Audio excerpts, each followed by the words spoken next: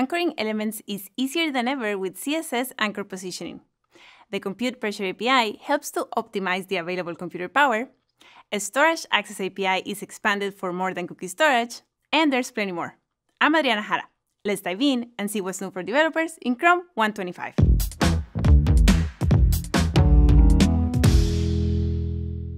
Displaying an element anchored to another element is useful to create UI patterns, like using a popover as a tooltip and having it attached to the element that invokes it.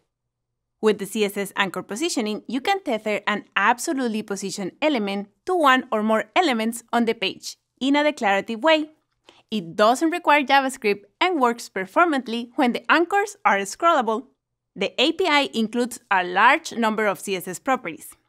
So a few key properties are anchor name, position anchor, the anchor function, and inset area. To learn all the details about anchor positioning, check out the link in the description.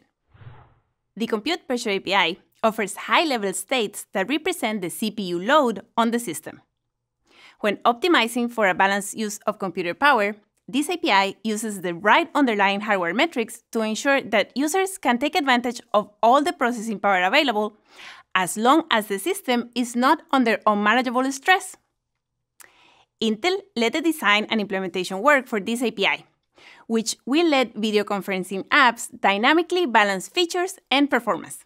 Check out the link in the description for examples and more information.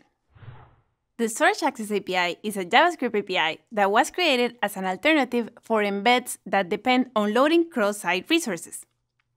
It requests access permission from the user on an as-needed basis.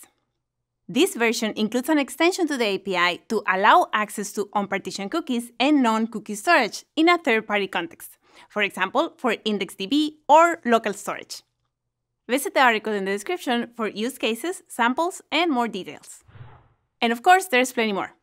There's an origin trial for the Device Posture API and the View Port Segments Enumeration API. CSS added the stepped value functions round, mod, and rem. The Shared Storage API now supports running cross-origin worklets without having to create an iframe.